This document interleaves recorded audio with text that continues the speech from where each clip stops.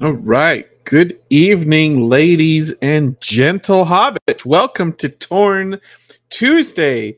The chat room is already active and my door is open. Again, my name's Justin, and this is my lower third. We are old school here at Torn. We like to make our things out of real paper and cardboard, unlike those other websites that use digital graphics with fancy animations and everything like that. I see Kevington is on Twitch and Imran is on Facebook and Nigel and Jimmy's on YouTube, and we got people watching on Twitter, X, and Discord as well. This is Torn Tuesday, weekly dose of all things Lord of the Rings, and I don't do this show alone because I am not as versed in Tolkien lore as your host with most, Mr. Clifford Broadway. Well, hello there. Hello, everybody. Hi, good afternoon. Gosh, what a beautiful group of people assembled here for another Torn Tuesday. Hey, you know, Justin, you're not the only one who saved your title card there from WonderCon. That was a really great experience we had. We have to tell everyone about the WonderCon a little bit and some front-leading news, maybe a couple of bits, and then we're going to talk about the semifinals leading into the finals of our Middle-earth March Madness, which now has to conclude in April.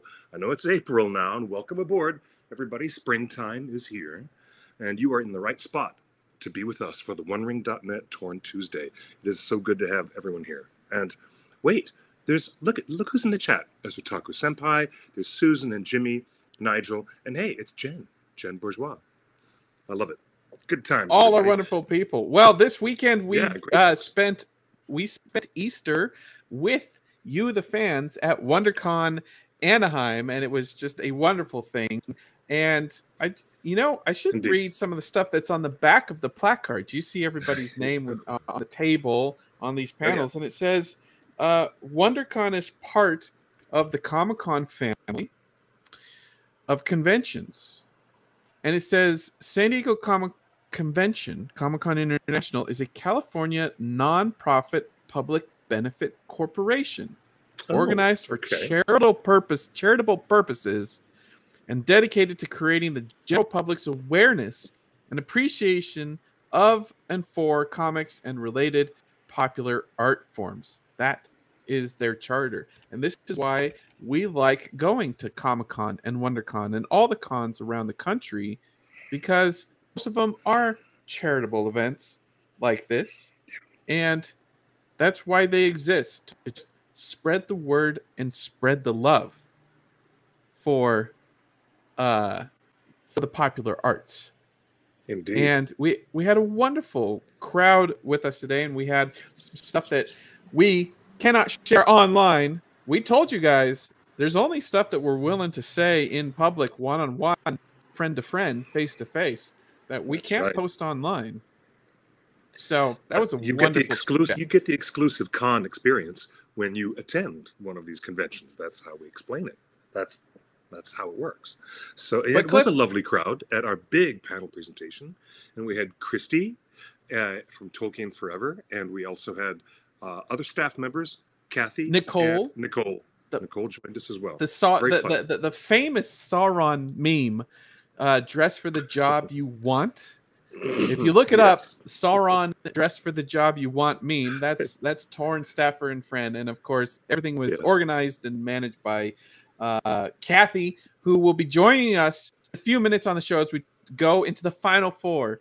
But before that, we got a couple hints of news in the Tolkien world, starting with, I didn't know if you know this, but just like Comic-Con and WonderCon are charitable organizations, the OneRing.net is a charitable organization. We are not for profit. We always have been. True. No one at the One Ring makes a penny. We pay our own way when we go to all these conventions. We paid for the gas. We paid for the parking. And we're happy to do it because we're spreading the gospel of Tolkien. And so just like these conventions are charitable, the OneRing.net has donated on a yearly basis for over 20 years to the New Zealand Duffy Books in Homes Charitable Foundation. This is their website right here. We have proudly participated in a lot of their outreach and endeavors. This whole thing is it's a book charity in New Zealand, and their whole thing is just getting books in the hands of kids.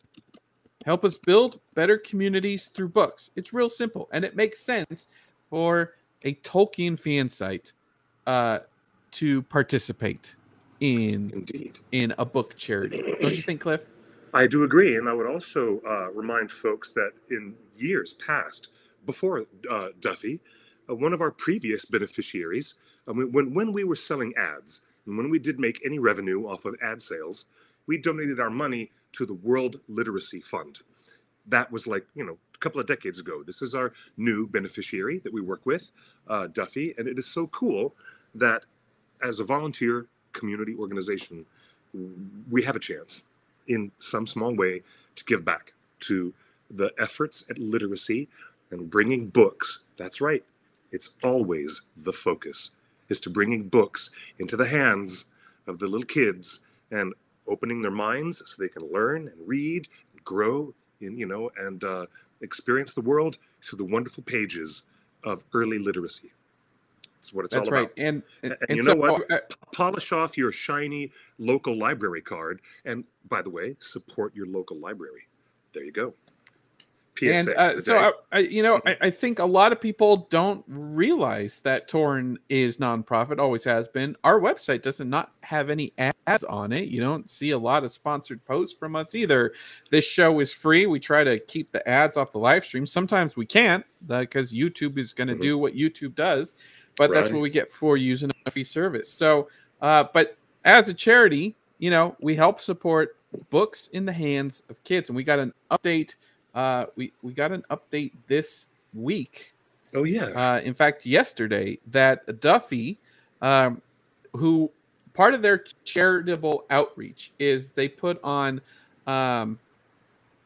assemblies at school. You guys remember those when you'd get out of class for a few hours and you have to go to the school assembly, and it was about a certain topic. Well, Duffy does assemblies at schools all around New Zealand to encourage books and writing and new thought. And of course, they are focused on increasing the literacy of minority groups in New Zealand. And so they sent us a note yesterday that they have new elementary school assembly speakers that will be touring around for the rest of the school year. Xavier Breed here is a proud Aotearoa, New Zealand-born Samoan.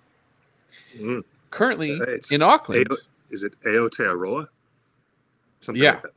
That's better. And Xavier is currently the coordinator for Village Collective, a project aimed at addressing social isolation for Pacific Matua older people. That's that's the Kiwi word for older people. Through activities and engagement focused on intergenerational knowledge transfer. So wonderful speaker there. And then the second speaker that they announced is Jasmine here, and she is New Zealand born from Tonga, and graduate tertiary dance teacher, researcher, and creative. So she is undertaking a PhD in dance studies at Waipapa Tamata Rao University in Auckland. So wonderful updates from the charities that you support by being here and part of Torn. Every little penny that comes in from Google ads and YouTube ads that gets deposited in Torn every 6 months, and it's fractions of a penny for those ads that we don't control, goes to reading charities like this. So thank you everyone for being a part of this. Yeah. And then a couple other and then a couple other things before we go on. Cliff, I think we need to mention this. Again, please. WonderCon and Comic-Con are nonprofits, and they're here to share in the knowledge and wealth of the art form of pop culture. And we just showed you that or rather the multitude of art forms that are employed in popular culture, perhaps. Yeah. So it was we thought it was funny.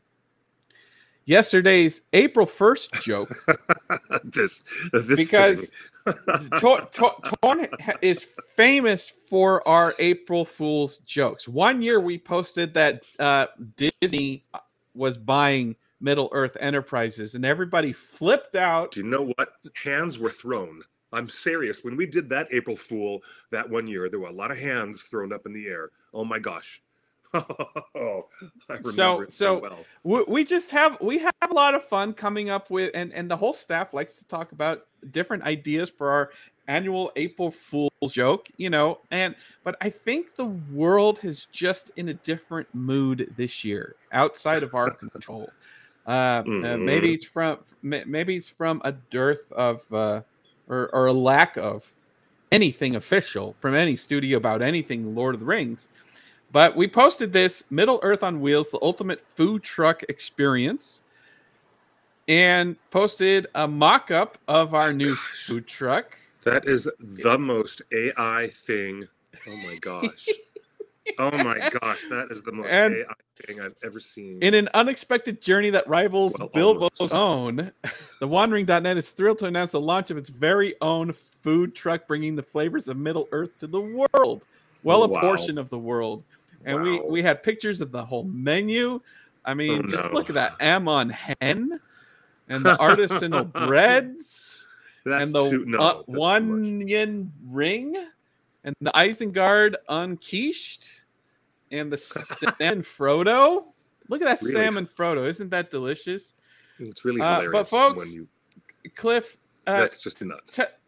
What happened after we posted this yesterday, Cliff? What happened after we posted this?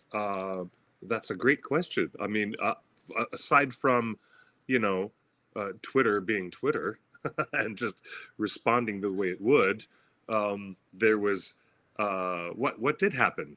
Was there? It was exactly that. The social media did not take kind to this artwork, but the Simpsons mob came marching with their torches, like total Simpsons mob style. Came running for, but I think part of the joke is the AI being employed this way. That's obviously part of the joke. We didn't. Right. Yeah, we're not trying to hide our use of AI here, folks, at all. Not at all. Like the joke is the bad AI. It's as bad as a bad Photoshop, right? Yes, that's the joke. That's exactly the reason why. The first thing I think of is, good gosh, this is so glaring and so funny.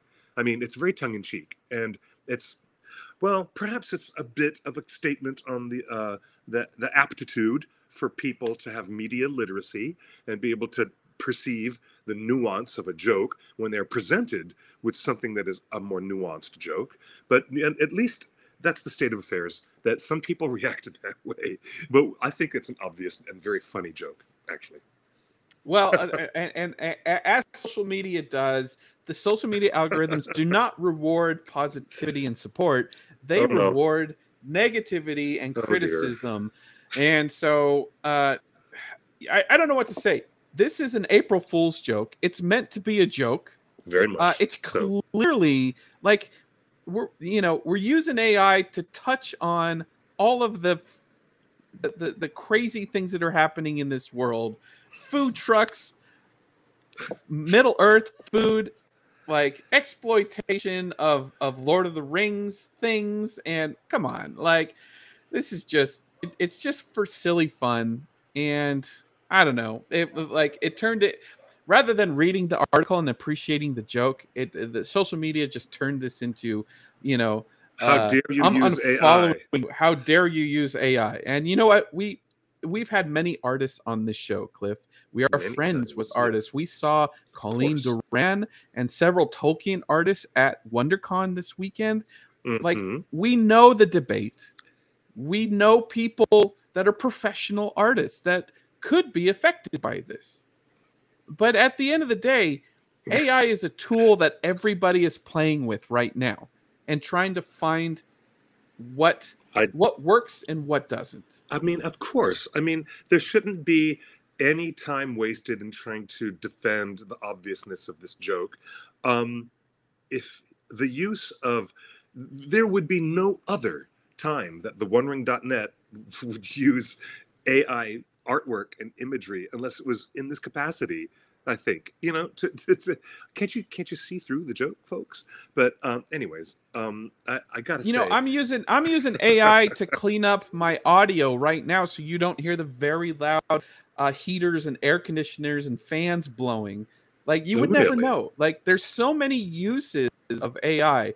So I feel like we all just need to take a breath, appreciate a joke for what it is. We're not trying to pass this off as real artwork, unlike some Instagram accounts and some Facebook pages that are constantly trying to get you to follow their Lord of the Rings fan page and have it is AI stuff that starts to look real and is obviously a ripoff of some artists. We're not trying to rip off any artists. By the way, as I just said before, Cliff, Torn is not non-profit.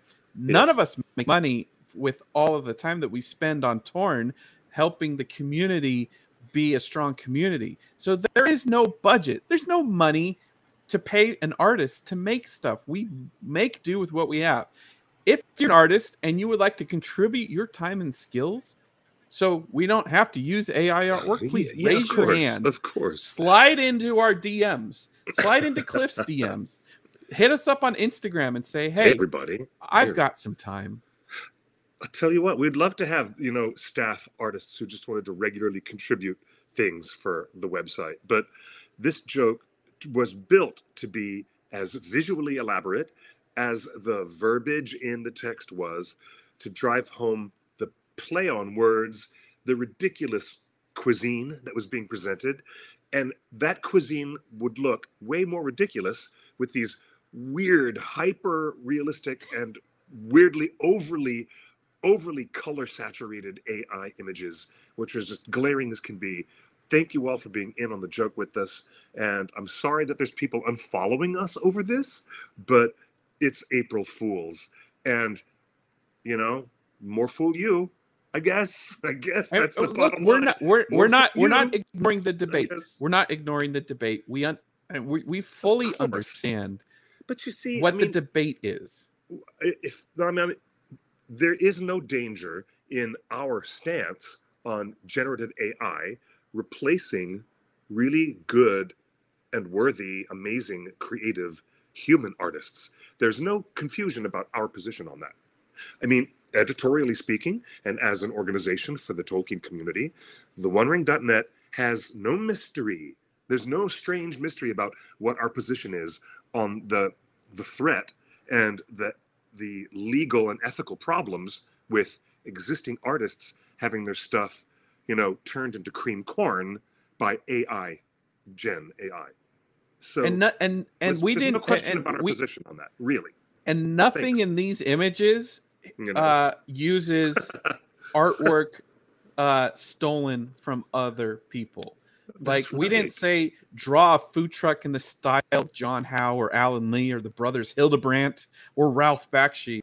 Like, there's decent uses for this stuff, and I think we just need to take a step back and just take a breather when it's a take joke. A breather. Yeah. When it's a joke, it's a joke. But Cliff, honey, let's remind. I want to remind everybody what AI is actually being used for, and that's for replacing voice actors in video dubs. In fact, terrible. Amazon. We confirm right now as I scroll down this page. Oh, look, there's Amazon's logo. Amazon is using AI video dubbing services to replace real voice actors in their global translations of their global content. There goes my job. There goes a big branch of what is very useful and utilitarian for voiceover actors who are just getting started out. And there goes a massive chunk of the labor that would be available for voiceover actors who are just struggling and trying to get there, trying to get these jobs, trying to get their foot in the door. Yeah. Cliff, you just spent a few minutes laughing at and justifying our use of AI, and now here is an AI that is replacing your job specifically. How do you feel? There's no small amount of irony, obviously. I mean, you can have a laugh about an April Fool's joke because that joke was built around the zeitgeist of how passionate and polarized people feel about Gen AI replacing real artists. So, okay, well-timed joke. But this is the flip side, okay, where AI having an impact on matters of human industry is meant to make things easier and cheaper for the businesses who are trying to get something done. Well, it is easier and cheaper to hire a human being, such as myself or any of my voiceover compatriots.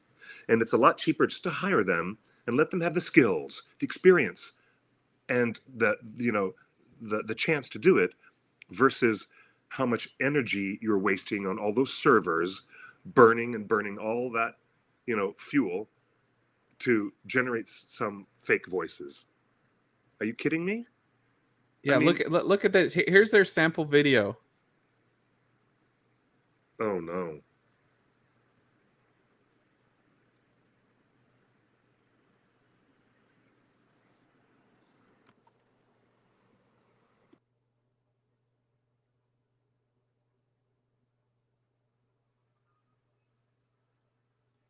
The reason I wanted to show you that is that they're not only replacing the voice actors that would normally get paid for this work. They're using AI to replicate your voice, but they're using AI to animate your voice, your mouth. They're using AI to automatically animate your mouth in the new language that you're speaking.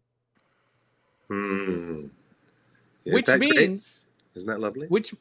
And look, Cliff, I think I've said on the show, I'm not the biggest proponent. I'm not telling everybody to use AI, but I feel like it's not going away. So I need to figure out good uses for it. Imagine shows and episodes and scenes and movies of Lord of the Rings that are translated into Sindarin. Using AI, you can watch an entire episode in the Elvish language, the original native tongue of elves. Is that cool? And the mouth syncs up. The voices sound like the actors, and the mouth syncs up. Do you think that's a good use of AI to watch everything in Khazad-dûm and in Moria with the dwarves be told in the language of the dwarves as Tolkien created? I mean, only for novelty's sake, but Tolkien, no, necessarily. I mean, and I'm with all the people in the chat room on this because Tolkien bothered with the conceit, the absolute literary genius that he was, the conceit of taking a story that was originally in Khuzd-dûl or Sindarin or Quenya or Westron, and him translating it or presenting it to us in today's English, 20th century English. So, and that's part of the amazing charm, and a greater part of the success is that the literature feels like you're, getting a sneak translation into something that is much, much older and would have been entirely in a different language. But the magic of what Tolkien did was to present it in 20th century English with all of his powers. Are you saying he modernized his myths for a modern audience? No, it was the conceit that maybe the Red Book of Westmarch was a real historical object. And if somebody found the book that Bilbo and Frodo, and in the later chapters, Sam would have written as an account of the hobbits and their experiences in Middle Earth at the end of the Third Age. The conceit is that if that old red book of Westmarch was found, then Tolkien would have been the master scholar who translated it for us into English, while leaving intact lots of Elvish and Khuzdul and other bits of languages in there for the essence of it. And you get it? I mean, nah. I mean, really, All right. why? Well, why? Just why? Why do that? I just Well, think I mean, I just think it'd be cool, but yeah. So you know, I think AI should be used to help predict weather patterns, so that we can protect ourselves from things that are happening around the Earth as the dangerous, climate changes and waves of environmental patterns oh are yeah, changing now on larger we're getting scales. way off topic. But there's a Yeah, hey, couple. but no, I think AI can do other computations and other things in that larger scale. Atmospheric studies, even traffic Yeah, and day-to-day yeah, now we're mobility getting way studies. off topic. It could be used for All I have that. to say is there's But two examples of since you AI asked, that are good and bad, but it's not going away. That's the whole point. It's not yeah, going away. But I get before it. we get to Middle Earth March Madness, real quick, this week is CinemaCon in Las Vegas. Will there be an industry-only preview of Rohirrim this week? We have our spies, and we'll No, report on that next week. And really? people want to know An early when preview? the next trailer will be for that other Lord of the Rings thing. And here it is. More video streamers will have presentation during the TV upfronts. The TV upfronts are now a streamer's advertising industry demo. It's kind of like CinemaCon for TV streaming. That's true. And here we go. It says Amazon announced they will be participating in this year's upfront week, which is Tuesday, May 14th. The event will be held at Pier 36 in New York. If there's any time that we are going to see a teaser trailer for season 2 of Amazon show, it will probably be Tuesday, May 14th. This is probably longer than anybody expects, but this is our prediction. We are 6 weeks away from a trailer for Rings of Power season 2, and we are possibly 1 week away from the CinemaCon description of whatever Rohirrim will be showing. CinemaCon is famous in the Tolkien, pop culture circle for that first time reveal of high frame rate, 48 frames per second, when nobody on Earth yet, except for the post-production team working with Peter Jackson in New Zealand, but nobody else had seen what The Hobbit: An Unexpected Journey would look like in 48 frames per second. And so and you still can't watch it because they haven't released it on home video or any digital streaming service in high frame rate. So it was one and done, a flash bang in the world, and it no longer exists. It's abandoned content. It was CinemaCon. It was the moment when cinema exhibitors, the theater chain owners, had the first chance to look at that. And so it's very spot on to think that War of the Rohirrim will have its first reveal in front of all the exhibitors and theater owners at this year's CinemaCon. That is a very good bet. That's the safest bet you could make in Las Vegas today. Speaking of reveals, we've revealed our panelists for Middle Earth March Madness. Hello, Mad Eye Gamgee and Garfield Mao. Hey, everybody. Yeah. Can you guys hear me? Yeah. Mm-hmm. Yeah. Okay. Awesome. Can I say a word about art? Yes. We were talking about, let me give you the floor. And it's a transition to what we're doing with Middle Earth March Madness. 20% of our field, our 64-team field, were not movie connected this year.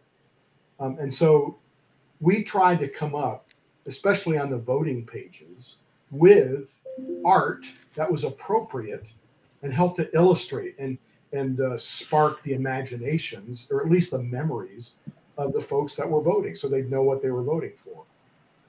In doing that, it was actually a lot of fun, a lot of work to find initially 64 different art pieces. Many of them came from movie stills, but there were a lot of art pieces, even in what we'll reveal today, that were coming from artists, not AI, artists.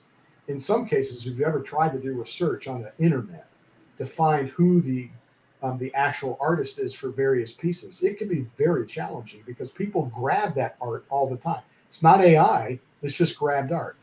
But to illustrate, none of our art is unattributed. We won't publish it unless we can identify the artist who is associated with a particular piece. And that's actually so that fans like are watching now, go find that artist, go buy their stuff, because there are incredible artists all over the world that are illustrating Tolkien stuff. John Howe and others are terrific, but there are wonderful artists that don't get a lot of attention and popularity, and we've tried to showcase some of them all throughout this tournament. So I'll get off. I agree, and you know, this is an ongoing discussion too, and I think we talked about this several months ago when there was a little hubbub around Tolkien Gateway, one of the best resources on the internet for. It's a Wikipedia for everything in Middle Earth Legendarium, and they were using AI in an experiment in a test phase to create images for pages of the Legendarium that had no artist depictions. Like no one's ever drawn the thinking fox, you know, and stuff like that. So they were using AI. I think that's a good use of it. Many people disagree with it, and I don't know. There's a use for it sometimes, but when you don't have to, then you don't. You know. Yeah. True. All right, Jim, you want to make a quick mention of just a quick mention of Daniel Govar, who is the guy who did the wonderful book covers for our paperback publications, The People's Guide to J.R.R. Tolkien. And at that time, the OneRing.net, all those years ago, was actually dedicated to supporting independent, up-and-coming Tolkien artists. We still do that. Yeah, Jim's point is we still support that. I still do. What were you going to say, Kathy? I was just going to say, as a little wrap-up to WonderCon, I didn't make it to the masquerade. I was a little tired and I just wanted to chill. But there was an entire 14-person Middle Earth group, and they actually won the grand prize. And they had everything from a golem. They even had the made-up elf from The Hobbit. Tauriel. So I ran into them. They also had a Barad-dûr tower. So and the guy was walking around on Sunday wearing, it was like a big huge helm on his head that was the top of Orthanc with the eye, and it had electronics so that the eye would light up. And a very tall Galadriel, some small little hobbits, and it was adorable to see the few that I did see. But it was a whole group of 14, and they did a whole skit. And so at some point in time, Justin, you might want to look around to see if there are videos from the masquerade this weekend, and if you can find their performance. That might be something you want to look up for future things. Yeah, and I'm trying to find it right now. Yeah, and while talking with them, the thing that was really interesting when I mentioned our panel was people didn't know we were even there. So I'm thinking for Comic-Con, we're shortening our name, and it's going to be very clear. It's Lord of the Ring or it's Tolkien. And we're making the names of our panels very small and easy and obvious what they're about, so that people can find them. You guys send us a link if you can find this masquerade group, because now I want to see this. Man, I missed it, and I was actually there. All right, moving on. Jim, let's set this up. Middle Earth March Madness. Where are we at? Yeah, so we've just wrapped up, and we're announcing on this show our regional matchups. So by the end of this, we're going to know who our final four are. So we've got down to the last two in each one of our regions. Those regions we have defined by the four books: Hobbit, Fellowship of the Ring, Two Towers, and Return of the King. And for the purists, you know that Tolkien didn't think of them as 3 books; it was 1 book. So, but those are our 4 regions. And we've got some really mighty matchups. Before the whole tournament began, our Torn staff actually did some rankings or some seedings, and those with a few exceptions, are turning out to be fairly durable, with high seeds actually making it deep into the tournament. Although we do Nice. have some low-seeded ones. You could argue whether they should have been as low as they were. But that's where we are. We're down to our Elite Eight, our final eight, and we're going to reveal them. All right. Well, you can and, only have so many in so many positions, so everyone's ranking was just, Yeah. mine was this way, and this person's was this way, and you there's only so many spots you can put them on. So obviously, and again, this year's theme was magical moments. So Magical everything is a piece of magic. Sometimes it's hard magic, sometimes it's soft magic, but it's all magic that you see in Middle Earth. Now, I've argued that some of these things were not magic, but that's part of the fun and the debate. Indeed. So there was we called them our Einar, or the Eldar and Sindarin 8. The finalists in each region. We'll see better pictures coming up.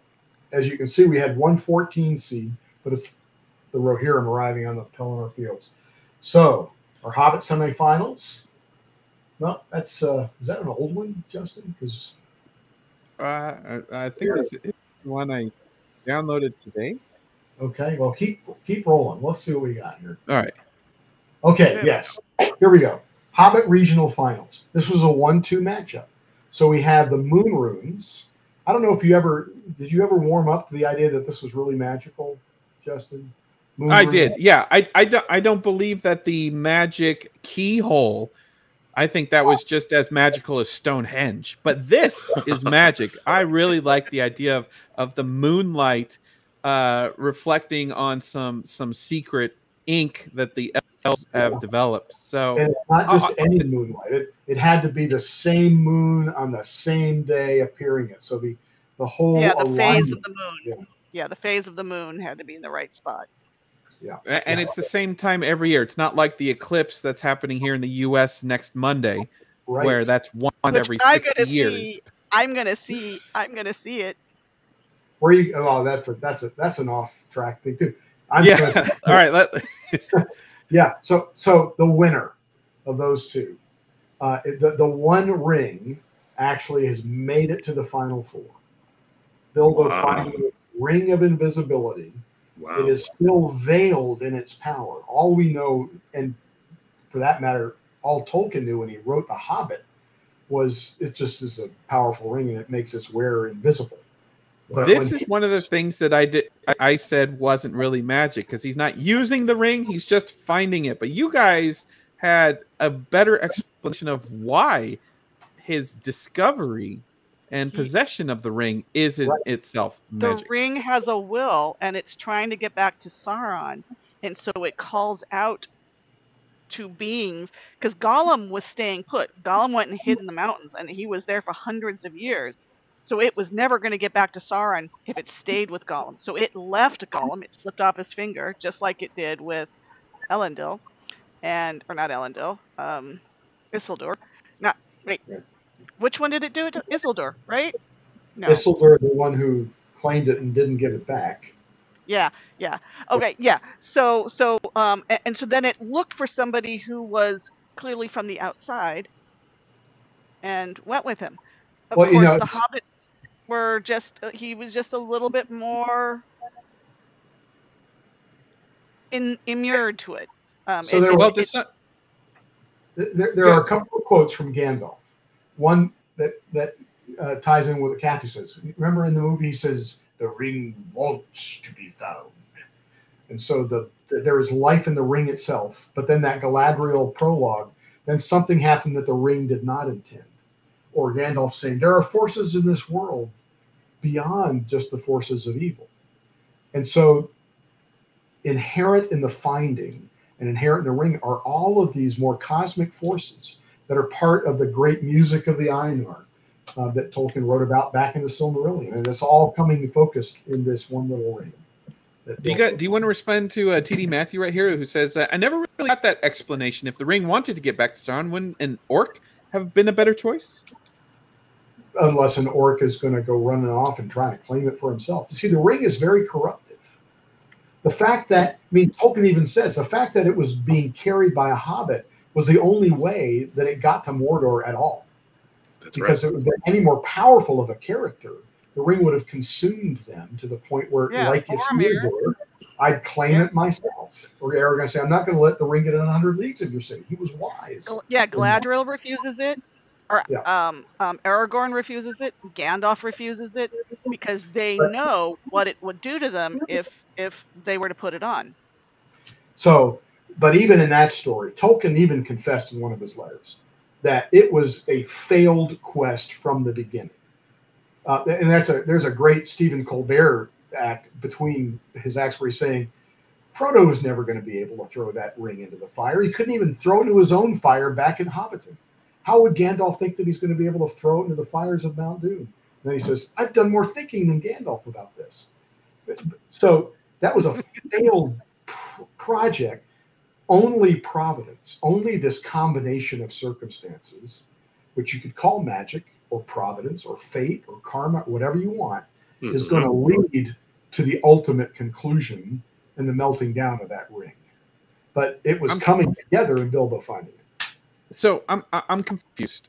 Is Bilbo finding the ring Sauron's magic? Is it the evil magic trying to escape its clutches from Bilbo. Gollum, or is it Eru's, the good magic, putting it in the hands of Bilbo for safekeeping? What magic is it? Good or bad magic at play here? Yeah, it's kind of like T.D. Matthew brought out the point here.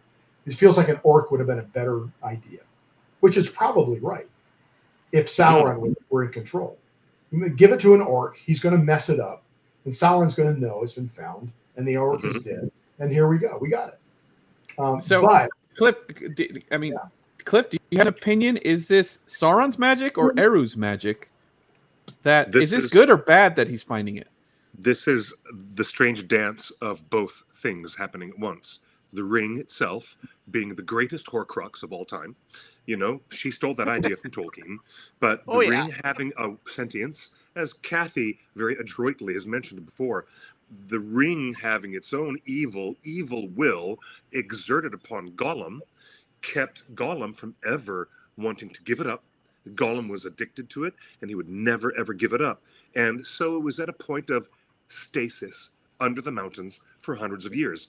That's the evil magic, the good magic that came in to blend and overlap with the strangest mixture of conditions was that Bilbo was a viable vessel for the ring to get itself out of being entrapped in Gollum's cave for more centuries. And yet the ring did not intend for Bilbo, the one person, one of the only few individuals in Arda who could withstand its corruptive power for so long. But that means there was another will at force. If the ring didn't will for it to happen, was it Iluvatar? Was it Manwë? Perhaps it was other forces that are beyond our reckoning. And that's where the magic is defined. Two different types. Go ahead, please. Yes. He wasn't even talking about, he wasn't trying to name the forces, but the forces are real. I love your picture of the dance. In a letter that Tolkien wrote to his son, Christopher, when he was serving in World War II in the RAF in South Africa, there's a really wonderful quote where Tolkien says to him, "Evil labors with vast power and perpetual success in vain, preparing always only the soil for unexpected good to sprout him." Exactly. Well said. That's that tension. That's the tension. That's right. And well said. With Galadriel's prologue, when she mentions, and then something that the ring did not intend happened, is almost, I guess, Peter Jackson and the writers, their way of saying that it wanted to get out, but something else happened instead. It still got out, but I mean, because he didn't really reveal it. I mean, he had it for 60 years, and Gandalf was the only one that really knew he had it. Is this a catastrophe? Something that both bad and good had a play in? The finding of the ring? Yeah.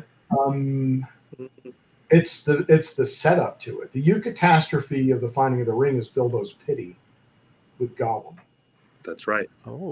He should have killed Gollum, but he didn't. And so the ownership of the ring began with an act of pity, which ultimately results in the destruction of the ring. Yeah, because without Gollum, Frodo would not have given up the ring at Mount Doom, and Sam would have. Who even knows what would have happened? Because Sam wouldn't have knocked him over the edge. So it had to be Gollum. Do you guys agree with Cecilia here? As I see it, there is no good magic or bad magic. Yeah, Cecilia Tolkien would agree with you. He was not trying to set up good magic and bad magic. He was pointing out, like you did, that it's both the intention. It's rooted in intention, and whether it's good magic, bad magic, if it's what he called magia, sort of inherent magic, or goy something or other. It's kind of witchcraft or manipulated magic. He wasn't treating any of that as evil. Is this about beauty? Is it about furthering sort of a providential end, or is it about control and power? And any kind of magic could be manipulated in that way. Yeah. You go to Harry Potter and you can see similar things going on. Is this Harry using magic, or is it Voldemort using magic? Power corrupts, and absolute power corrupts absolutely. So that's always the trap, which is why you don't see Gandalf using his magic all that often. Cliff, is this true? Gandalf thought it was a lesser magical ring and not an elven ring? For a while, yes. Initially, yeah. For a while, he thought that. So if this is true, this would imply that some of the rings of power will be lesser rings, and they will look like the one ring. But there were lots of, especially in the Hobbit, there were lots of different rings. Not all of them the rings of power that Sauron had. Well, there's more magic rings than the 19 constructed by Sauron. Yes. Yeah. Experimental rings. Oh my gosh, you guys, too much magic for one object. Even Professor Tolkien said that Saruman was attempting to learn the craft of the elven smiths of Eregion, and he spent some time tinkering in his back garage, working in the wood shop, trying to make some rings. And so I wonder what those were like, the early prototypes that Saruman might. I wonder. We do wonder. And then there's just rings like Barahir, which is Aragorn's ring, which comes all the way down the line from thousands of years back, and it's not necessarily a magical ring, but it's the ring that signifies a certain bloodline and friendship between elves and men. So you've got that, all right. Yeah. Well, you guys sold me on the level of magic at play here, and this is big magic. This is a worthy Final Four contestant. Magical. One ring is in the final. And the one last thing, Justin, is that when The Hobbit was written, it was just a magical ring of invisibility. Right. He hadn't really crafted the rest of the Lord of the Rings, and he hadn't gone back to using any of the tropes from the Sigmund and I get the ring. I get the ring is magic. I don't argue that. I argue that just coming across a magic ring is not a magic moment in itself. And Tolkien, but you explained it. Tolkien had to go back and rewrite the entire chapter, and when the Hobbit was published post Lord of the, or actually leading up to Lord of the Rings, it was completely revised. Because initially Gollum gave it to Bilbo and said, "Well, you won the Wordle game, so here's your ring. Here's a prize for you. Out we go." Yeah, he gave it away originally. Yeah. Well, and what's Kathy, your microphone. I'm going to Kathy, your microphone is static. And go ahead and reset it. Yeah. Oh dear. Do your magic thing. All right. But let's move on to the Fellowship of the Ring regional finals. This was the region where we had the lower seeds. The other ones all had pretty top seeds, except when we get to the Return of the King region. So 5 and a 6, but these are really strong 5s and 6s. Gandalf's involved in both of these. One a little more tangentially with the Doors of Durin. and figuring out what's the right password for these things. And then this epic battle, which harkens back to First Age battles with Glorfindel and the Balrogs. And so there's all kinds of magic and history and lore embedded in the scene on the Bridge of Khazad-dûm. And yeah, so those are our two matchups here. Yeah, there's no brainer for me. But Kathy, where did you go for on this one? I went with the Doors of Durin because of again, it's that reflective. You know, the moonlight shines. You know, let you see the doors, and then a magical word has to be spoken, and so obviously someone had to craft that. So it was magic that someone had to craft into the door in order for it to open, and all you had to do was remember the password. It's going to be interesting how the TV show, the rumors are that the creation of this magic door is going to be seen in the next season of that Amazon show. But like I don't think we have seen magic put to such use and in such a long-term impact. So it's going to be interesting how they tackle magic. Cliff, who did you vote for on this? Oh, definitely for the Durin's doors opening. Are you kidding me? Am I the only one that loves Balrogs? Well, no. Hey, that's not to disavow my love of a Balrog. Hey, now, I didn't say that. I just said that there is something so incredibly magical about not just two Maiar spirits fighting against each other. Sure, that's a lot of magic, but it's the employment. It's the employment of the magic, the technical skill of the door, its secret password, the fact that even such magic passwords can exist. Open Sesame. It is a classic trope. It's a trope that goes back to 1001 Arabian Nights and Scheherazade. Yep. That's how far tired back old magic tricks. Tired old magic trope, and it is so unique and delightful the way that Tolkien interprets that trope and puts it into his story. Now that's my answer. And then he slows everyone down. Okay. Yeah, and then he slows down everyone because they can't remember the password, and they have to keep looking at it and realize it's a riddle, and then figure out what the riddle actually means. And so it's just so funny that he's put in this magic that people would have recognized from. You're right, from 1001 Arabian Nights. But all right. So speaking for the staff, as we were debating where to place this whole Balrog Gandalf scene.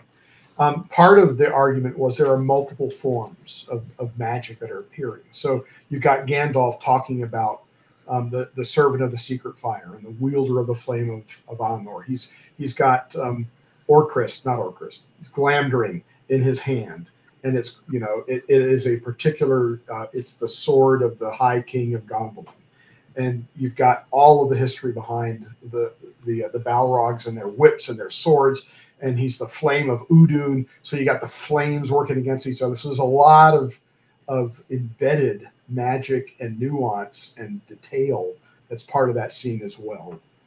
In addition to this bridge that's being built over an endless fall, where if anybody happens to drop over the side. And I love the music. The music from that fall is just glorious.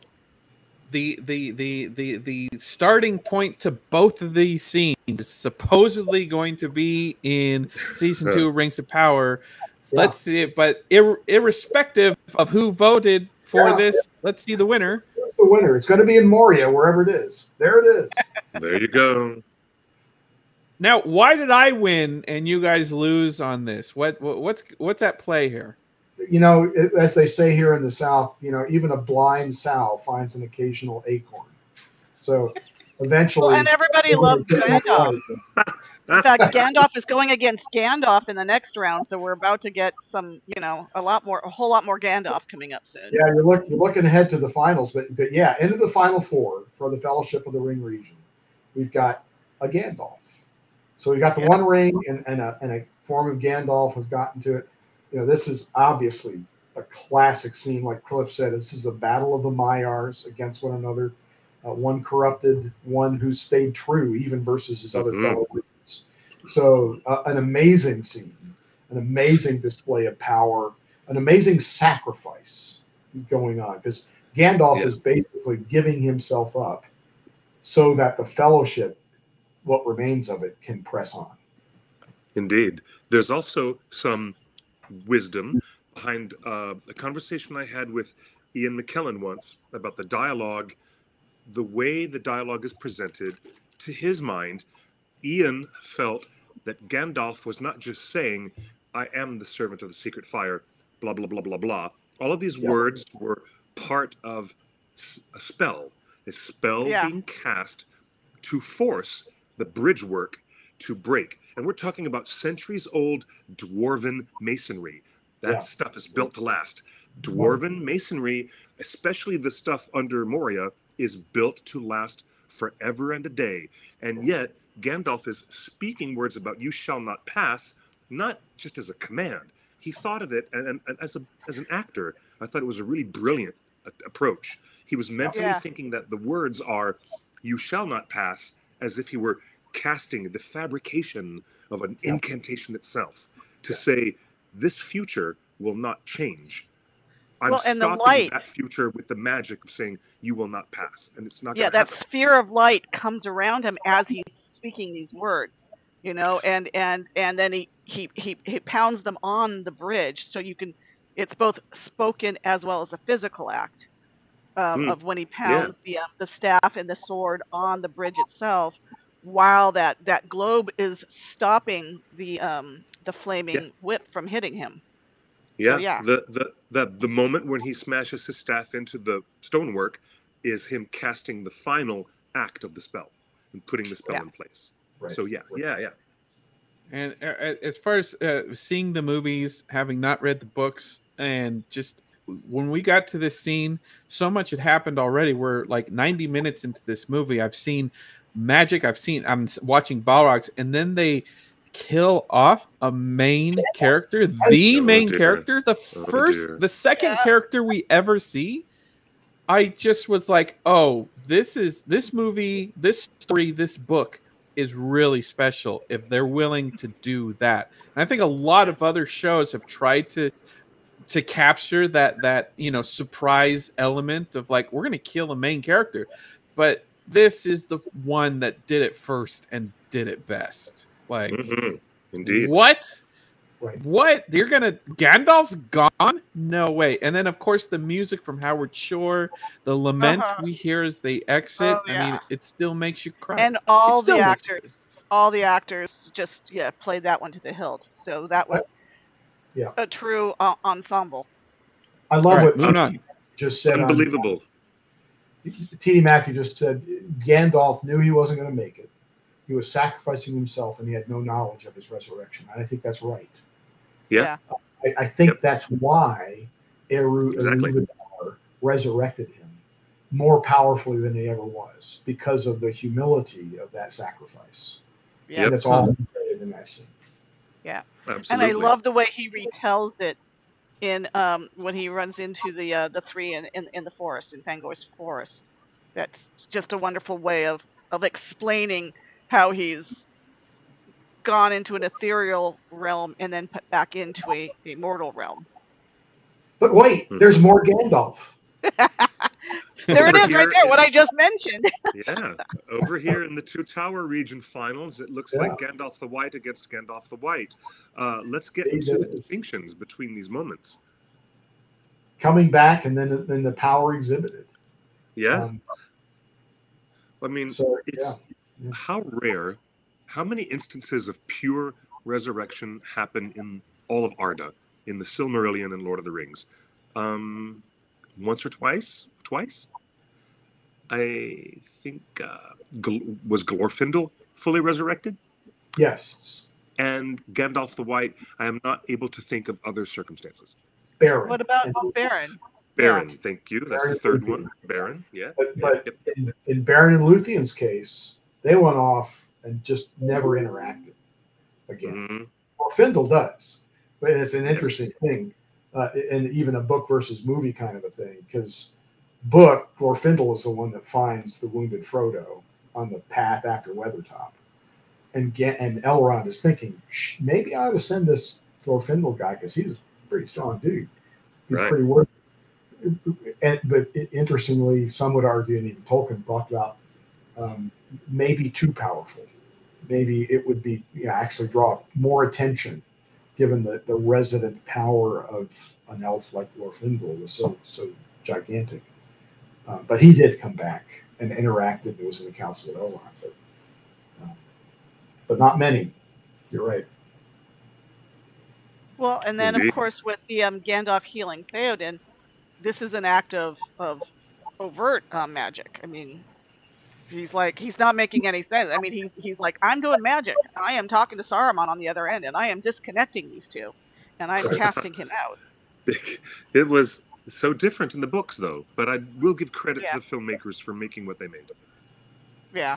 Well, there's a bit of revealing when Gandalf the White meets the three hunters or the three runners, and then none of their weapons can hurt him, and Aragorn's sword is flaming and stuff like that. So it's Gandalf the White revealed, but in the Gandalf healing Theoden scene, it's the first real taste of his power that we get, which is clearly much stronger than Saruman's ever was. It's super Istari has arrived on the scene. Yeah, exactly. I love the cinematography of when Gandalf throws off his gray cloak and reveals himself in this glorious white scene as he's healing Theoden. It's a remarkable scene. Which one deviates the most from the books? These are both actually pretty close. You're going to say, Cliff? Oh, I was just going to say, I would instinctually say that number 3, the Gandalf healing Theoden, is, as T.D. Matthew also identifies in the chat, that it wasn't an exorcism, but a rekindling of hope and a rekindling of the heart, which is what was going on. So it was different. Yeah. Yeah. Good point. Let's see who wins. Gandalf is the winner. Gandalf is the winner. So this will be funny. The slow motion return of Gandalf the White from the dead. 67% of the votes, kids. So this is going to be on the other side of. So you've got Gandalf the Grey going up against the. Gandalf the Grey is going to go up against Gandalf the White. Well, before we get to that, I just want to say on this scene, Gandalf the White, this felt the most out of everything in the movies. This felt the most not. It felt the most out of place. Like when they do that 2001: A Space Odyssey through That's time exactly and what I was thinking space. when I saw it too, Justin. Yeah. So it's I love it. I think it's great. Did you? It doesn't feel right. It doesn't feel right to the rest of the movie. Is that a good visual framework that these other shows that will start exploring the creation myths and maybe the flattening of the world or the rounding of the world? Is this a good place to start when talking about those astrophysical you're things? Supposed to you're supposed to feel like he's outside of the world at that point. After the fall and after the fight with him, he's supposed to be outside, and then he was sent back. So it is supposed to look otherworldly. It's not Middle Earth for that time. Ooh. This time frame right here. He's not in Middle Earth at that point. Agreed. Yeah. What's happened? Right. Think of it as nested bowls or nested orbs. There's Middle Earth. It's this Earth. It's an orb, and you can't get to the Undying Lands, which is where the elves live. That's only approachable via straight line, where you have to leave the Earth, but it's still in the created order that Eru Ilúvatar has made. When you see this scene, like Kathy said, it is leaving all of that and going out to the void area where Melkor is chained up. It's going out to where the flame of Anor presumably exists somewhere because Eru Ilúvatar made it. So, kind of like, as you said, Justin, 2001, there is an idea of leaving existence as we know it and that's what Gandalf has left, not expecting to come back. And yet, he basically, Eru Ilúvatar says, "Good job. You got work left to do against Sauron, so I'm sending you back." In the white, not done. Yeah. So that's what's happening. Interesting. Yes. Well, All right, moving on. That's our last. That's our last for Two Towers. So far, we got That's 2 Gandalfs and one ring. Oh, And now we've got a Witch King falling to no man, and Rohan arriving in the nick of time. We've talked in past shows about all of the circumstances and alignments and Gonburi Gon and his. Only one of these is magic, according to my book. Only one of them is magic, and you have not convinced me yet that the rooster crowing. I'm still not sold that there's any magic at play. It's the secret paths. Those are the magic. So, look, what were you gonna say? It is the greatest. It is the greatest moment of arrival at the most providential, divinely inspired, and the most needful time. What's not magic about that? Good strategic military planning is just good strategic military planning, my friend. Remember, magic exists in Middle Earth, and it sometimes comes into play. This is a little bit more Celtic, where there are ways to get from point A to point B, and not all of them are the ways that mortals can take. That if you're not supposed to be there, you will never find it because you will be turned aside. You will be led astray, and that's a very Celtic magic. Dave Kim brings up an interesting thing. Both of these are Rohanian, which is an interesting turn of phrase I hadn't considered before. It also brings up the idea that I guess I never really considered that the ending of Return of the King is mostly just Rohan versus Sauron. Like, Gondor is being defended, but the actual, like, a lot of the energy Tolkien spends is on the men of Rohan doing the thing, and the women of Rohan saving the day. Like, this is Rohan versus Sauron, or Rohan versus Mordor, not necessarily Gondor. Like, Gondor's been decimated by this point. And in that sense, both of these scenes are alike, because, like Theoden says, we don't have enough men, says Glamdring? No, not Gamlen says to Theoden, and yet we will still fight. We will fight nonetheless. So Rohan arriving on the scene against the forces arrayed to them, we're not going to win that battle. If anything, you could argue that the magic of the King of the Dead and the Army of the Dead overtaking the Corsairs, and then all of the South Gondorians arriving in the ships when Sauron's army thought that it was going to be a bunch of allies, it was a bunch of enemies. That actually turned the tide, really, of the battle. But it's an impossible situation. There is no way that Eowyn, with Merry as her backup, is going to beat that Witch King. You know that. There's no way that, as wonderful as the Zohir are, it's a hopeless battle. And do you think that turn? This brings up the question: War of the Rohirrim feature film coming out this December in theaters worldwide.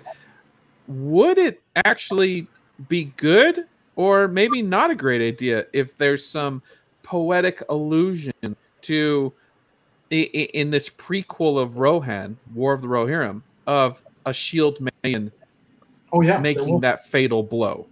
Oh, I don't know about the fatal blow, but we're going to see shield maidens. We're definitely going to see shield maidens, but do you think there's going to be like a poetic rhyming of something in this prequel where a shield maiden kills the big foe in a similar way? Would that be a good thing, or would it lessen this moment? Well, I think what would be great is, because it's going to depend on who the foes are, and if the images of Mumakil and the Southron and Haradrim is accurate. It's mostly people, unless and the Dunlenders. I mean, it's kind of like who are they fighting? Because the only equal would be if they were fighting an orc or something else that as opposed to just a human, another human, because then it would just be a human fighting a human.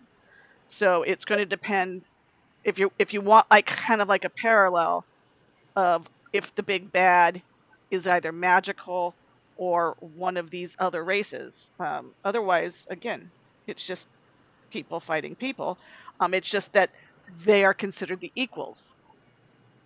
So maybe you just see them. It's like they might be the last stand at some battle where it's just like, oh, the shield maidens are here. We're saved. So I don't know. Interesting, a comment from Daisy Kim, TD Matthew, Otaku Senpai. The whole chat room is basically saying in the books, Aragorn brings more armies of Gondor. It's not just the undead, and Peter Jackson made a choice. Yeah.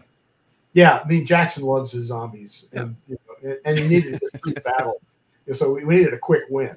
So green swarming zombies. I actually call them the scrubbing bubbles.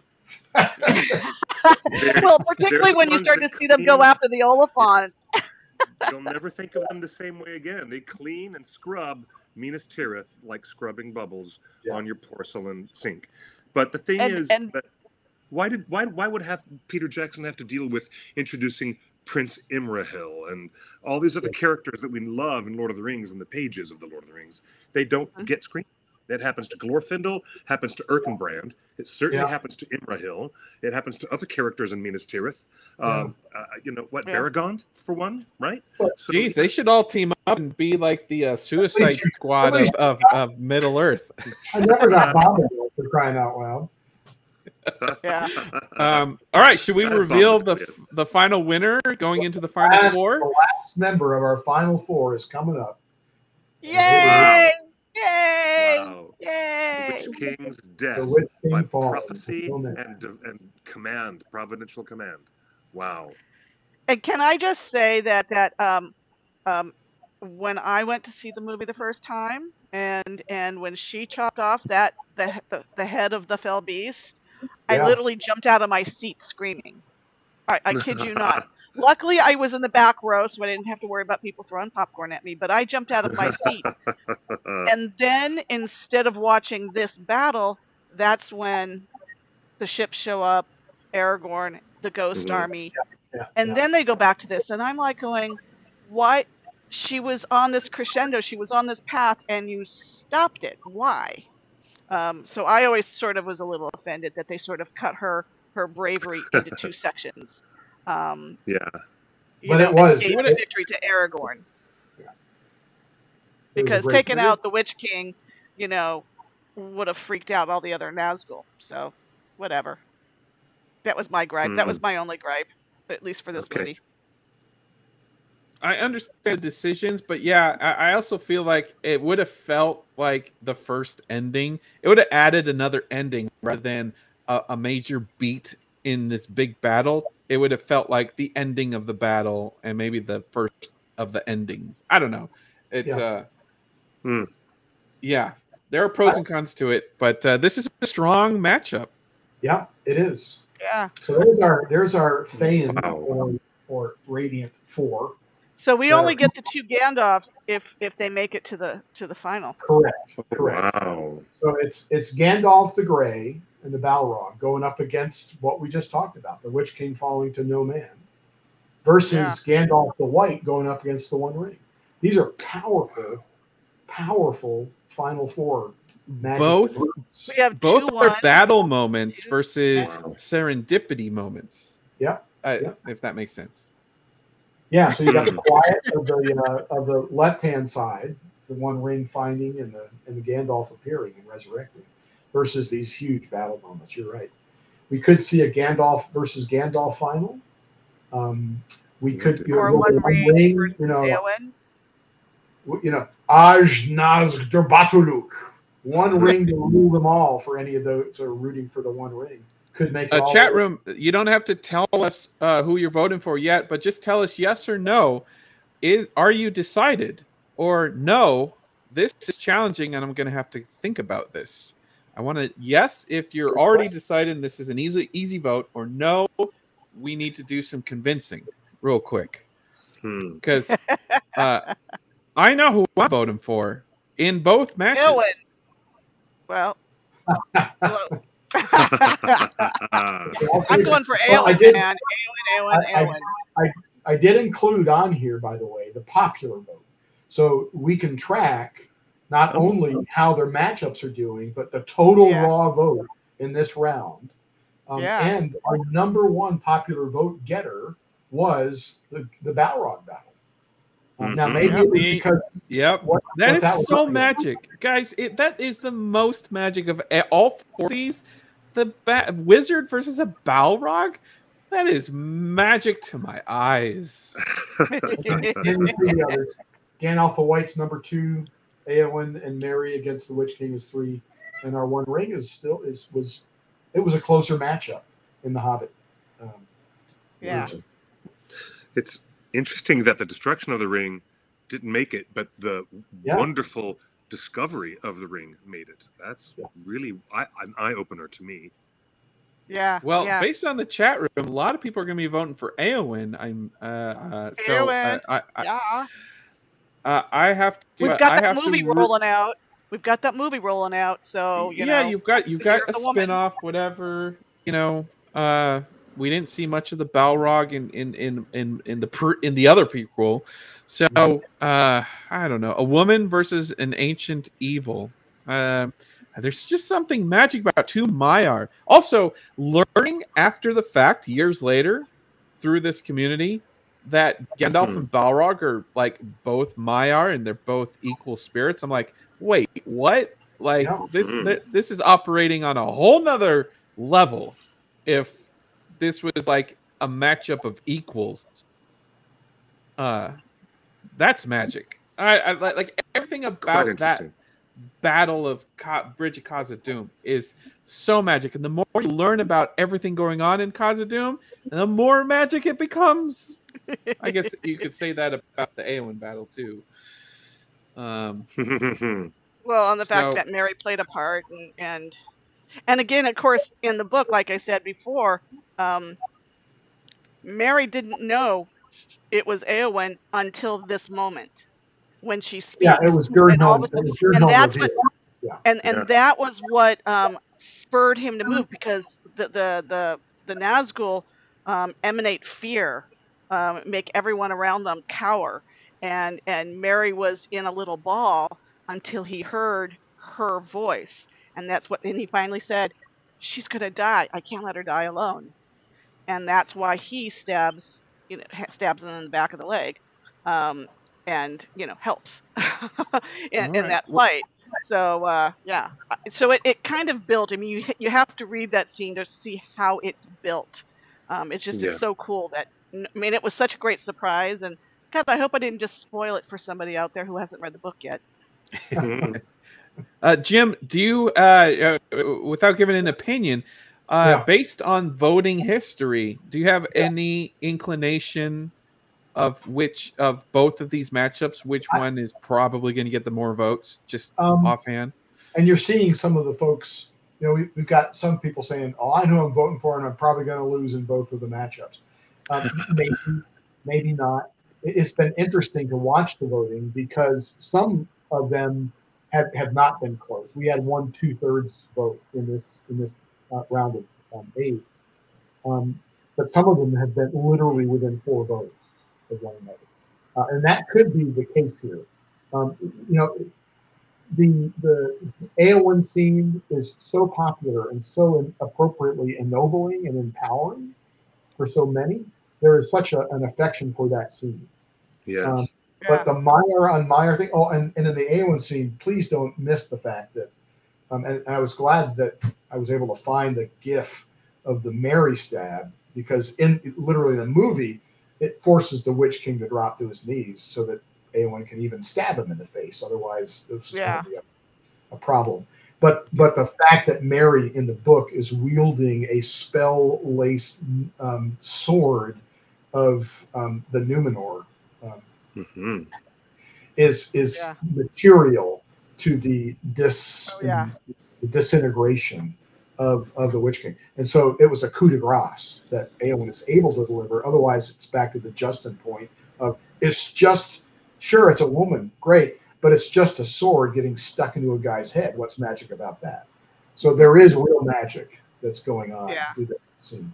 So I think that will be a very tight battle. That right hand. So share the voting Sure. link when we post Yes. it. Share the voting link. Tell all your friends to vote. If you want Eowyn to vote, the shoes aren't in.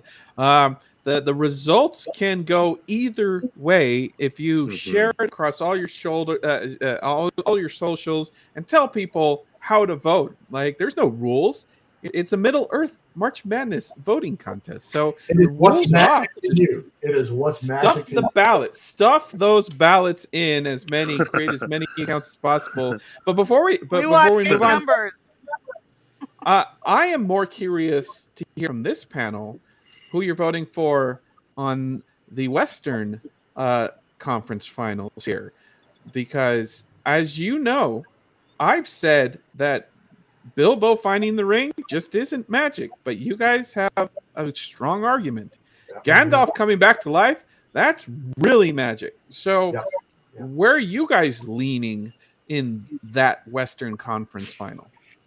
Yeah. I think Gandalf the White is going to be really strong. He has been. Is there any reason that Bilbo should win? The ring should win? Is there any reason that you can give? The one frickin' ring, for crying out loud. Yeah. Yeah. But Gandalf was the very first champ of our very first Middle Earth March Madness. So because he's a strong character. He comes back to life, so he's that strong. But there's a lot of magic. I guess what I'm trying to get you guys to talk about is that this is called magical moments, and you guys claim that there's a ton of magic and prophecy at play in number 2. Yeah. Yes. Yeah. There is. Yes. Yes. Absolutely. Indeed. In our Hobbit finals. Yeah. So is that more magic than Eru Iluvatar sending the wizard back? That's not magic. That's God power. See? Sorry. See? This is magical moments. Let's talk magic. You know, is divine providence magic? Depends upon how you feel about it, how you culturally look at that act of divine providence. It really depends. And I have no problem at all with a like a Bronze Age culture, this imaginary culture in the Third Age of Middle Earth, embracing divine properties as magic properties. I mean, anthropologically speaking, I've got no problem with it at all. So kind of by definition, magical power is power that is operating in ways that are beyond the realm of nature. Yep. Which makes it super natural. Mm-hmm. And exactly. If that's the case, then God power is super natural. On the biggest scale. On the biggest scale. So all of this stuff. So these are wonderful finalists because they're all threaded with so many of the important themes that Tolkien was writing about and that are fascinating to us as story and that are so meaningful for us just as humans as we resonate with these kinds of scenes. You know, begin with the ennoblement of the humble in face of overwhelming odds, whether it's Gandalf against Balrog or Eowyn against the Witch King, or even Bilbo against that ring. So, yeah. Do you guys agree with Daisy Kim here that says we think Eru is involved in both of those moments, Bilbo finding the ring and Gandalf returning? Sure. Oh, absolutely. Oh, sure. Absolutely. Yep. And he's involved in all this. Yeah. No, go ahead. But Eowyn, you got to understand, hobbits and elves and men, women are creations not of any of the Valar. They were a surprise by Eru Iluvatar. They are the children of Iluvatar, not the children of Manwë or the children of Yavanna or the children of whomever.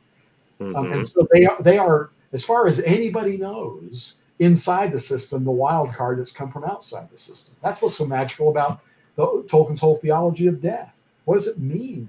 What is he saying? That it's a gift to men? That doesn't sound right. It certainly didn't sound right to the Numenorians, and yet, so all of this stuff is at work in even in our finalists. So that's a wonderful. Yeah. My final thumb on the scale is this franchise, this book series is called The Lord of the Rings. Yeah. This website is called theonering.net. There's only one option here with the ring. There's only one ring in one of these options here, and that's the right one. The one ring should win. There is another ring. Gandalf has a ring at this point. Well, he does. There's a Narya. No, he doesn't. He's dead. How would he come back to life with the same ring? He like is that ever explained? Is that a loophole? The ring of fire was probably very, very helpful in Gandalf's confrontation at the Bridge of Khazad-dûm against the Balrog. Yes. Yeah. But in terms of cinema, Peter Jackson was remarkably careful in terms of continuity to not even reveal Narya until after the destruction of the One Ring, and you're at the Grey Havens, and you'll notice the Ring of Fire very prominently in Gandalf's hand. But the three rings are leaving before, right? Yeah. Yep. Well, I never saw it before. I still think the ring should have a chance at the championship, and number 2 here is the only ring at play. And Éowyn. That's my final thing. All right. So that's your final 4, folks. Are as passionate as you about their choices, Justin. That's your final 4, folks. We are almost there. What's the dates for voting here? How are we playing this? On here, and they were on the last time. Yeah, so you've got from tomorrow. Actually, you'll be able to begin voting now.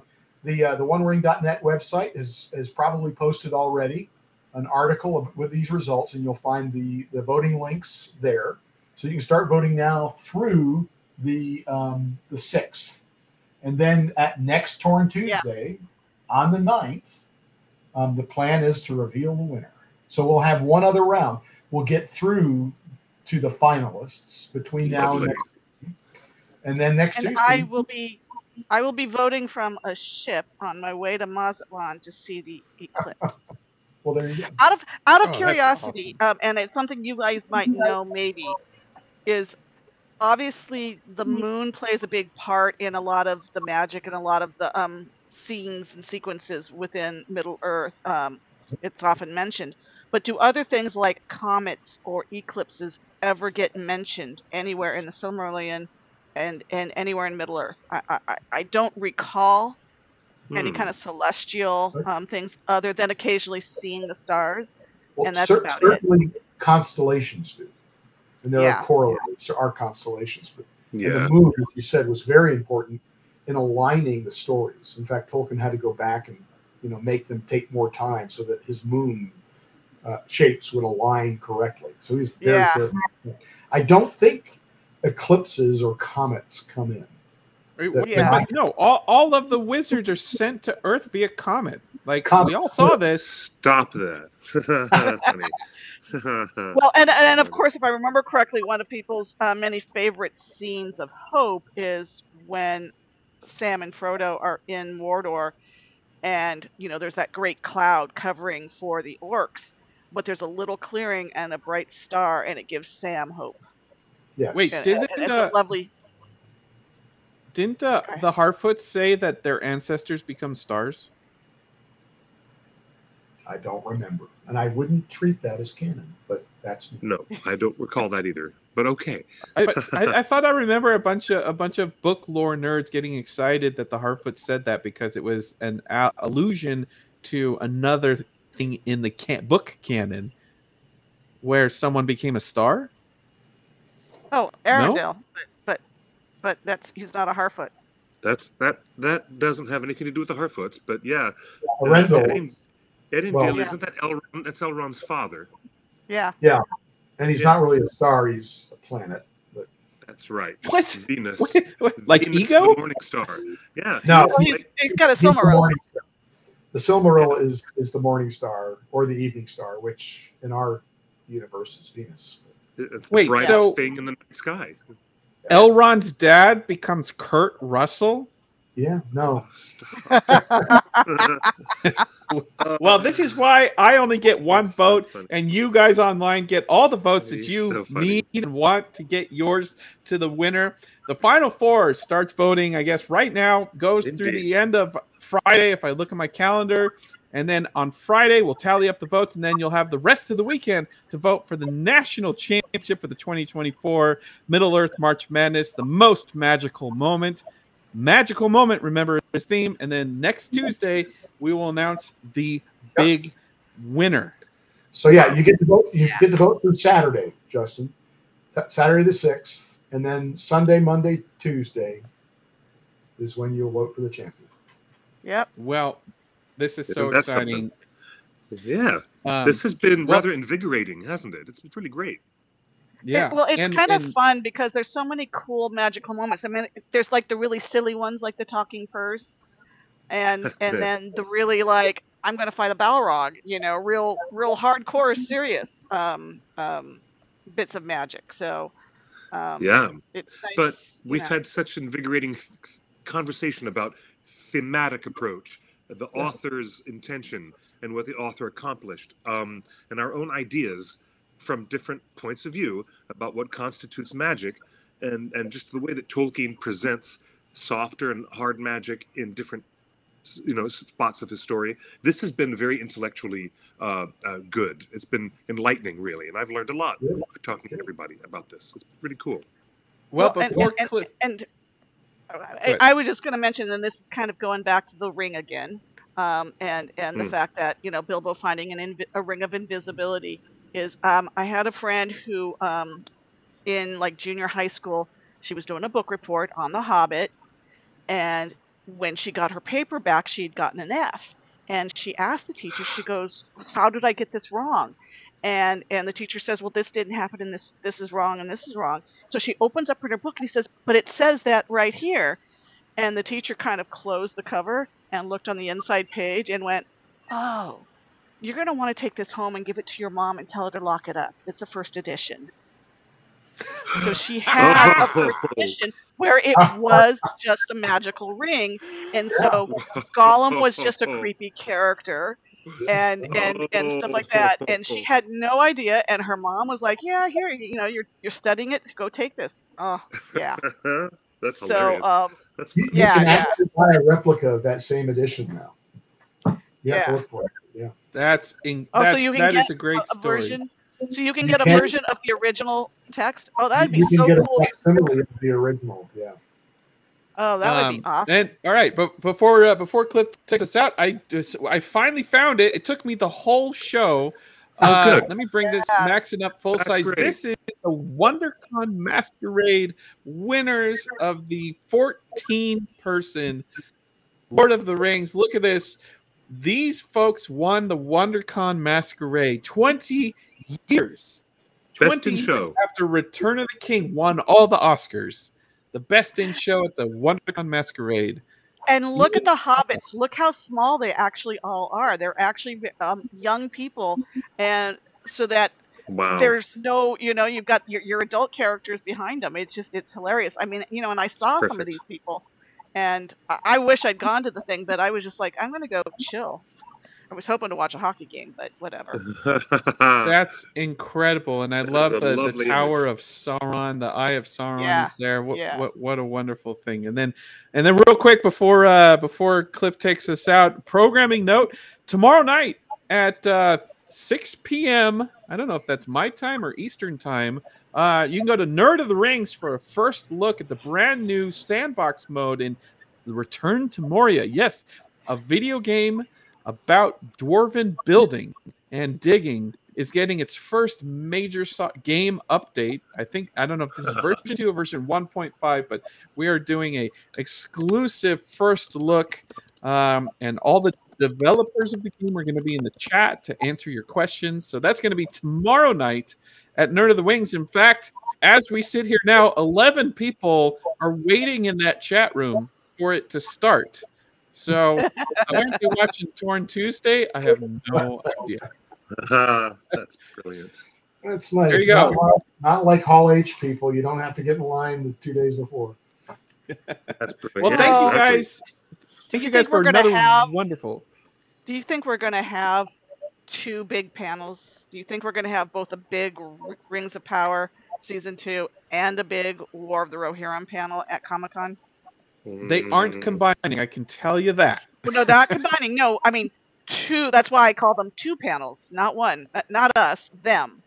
You know, in other words, are we going to have to go to Hall H twice? There is a chance. There is a chance, but we don't know anything for sure until they announce it. So Comic-Con's going to be a big Lord of the Rings presence. You've got Tales of the Shire coming out a month later. You've got potentially Rings of Power coming out pretty soon after that. And then you've got War of the Rohirrim. This is the big Comic-Con before War of the Rohirrim comes out in December, as a Lord of the Rings movie should. So I expect a lot of wonderful fan activations. And, of course, Torn will be there as well. I would love to get at least a few character. I mean, and I know Cliff was talking about this at WonderCon. Was we want some character images before Comic-Con, so that it gives cosplayers a chance to show up. Yeah, I mean, it would be great if some. Yeah, studios, if you're watching, cosplayers need some time.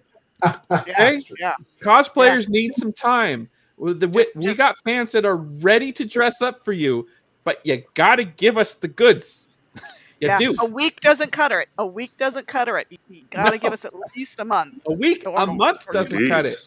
Like, you need to start releasing stuff right now of your characters, and not just close-up hand posters, and just like far away, like tiny little anime figures on a giant watercolor.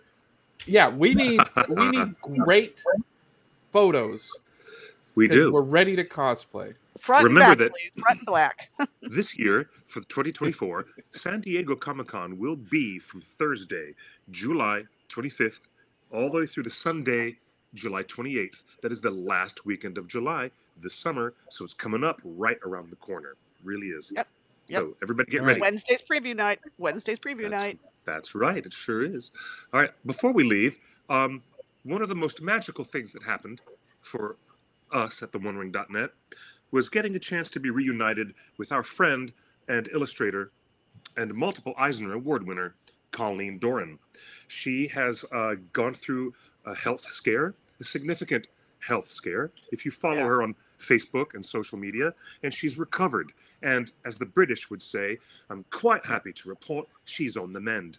And she is quite on the mend. And as she was there at WonderCon, doing big personal appearances and autograph signings for everybody, she was always willing to talk about how much she loves Viggo Mortensen as Aragorn. And we never get tired of, giggling and laughing and talking about how amazing Viggo was as Aragorn. You could live and die on that thread. And you could actually hang an entire nation on that thread of faith in Aragorn, to borrow a quote from the TV show. But this was the one thing that we got our hands on. It is Chivalry, this hardcover, beautiful graphic novel that was written by Neil Gaiman and is now published by Dark Horse. Dark Horse Comics has this imprint. Chivalry is the remarkably sweet and adroit little story about a wonderful little old lady who discovers the Holy Grail, quite by accident, in an Oxfam thrift shop, hidden underneath a raggedy old fur coat. And she finds the real Holy Grail. And it isn't long before a dashing knight in shining armor appears at her cottage door, trying to persuade her to give up the Holy Cup. And it's such an amazing story. It's filled with unbelievable watercolors and illustrations. And the more I look at it, the more I think we should get Colleen to do a J.R.R. Tolkien calendar. Imagine her doing all these amazing illustrations all year long. Imagine just falling into the images. So get your hands on Chivalry. You'll love it. It's only $20. It's amazing. And before I Dark go, Horse I'm bummed is owned and I'm by bummed I didn't Embracer. oh, hello. That is a connection. The Embracer Group also purchased Dark Horse Comics. Look at I hear this. it has 0 artificial intelligence images in it too. Look at that. Yeah, no that is AI all images. original human You know what? artwork. It actually says adaptation art and illuminated manuscript pages. She has pages in here that look like from the 1400s, the 1300s, where they would illustrate beautiful, ornate pages. And she signed She it does for me. amazing historical Oh. studies of artwork, so she can. Absolutely. She Yeah, truly is. Some of her Coleen's such a artwork great is just artist. bonkers. And, you know, Yeah. you're going to have a great time with it. If you love fantasy and, you know, Anglo-centric fantasy, like we often do, then pick up Chivalry. You will love it. And now here's the thing. We sign off with congratulations to Jim and the team volunteering at thewondering.net for putting so much effort into our Middle-earth March Madness. It's been a great time, and it has led to some very invigorating and imaginative conversations with you and all of our friends on social media. So find us at thewondering.net on your web browser. Follow us on our Discord. It's a wild and wonderful place where we get to talk and share posts and analyze. And of course, there's Twitter, Facebook, YouTube, Twitch, and all the other things in between. Follow us at thewondering.net. And I Cliff, myself, yes. I'm just going to mention. I'm going to mention Please. Janice Gordon.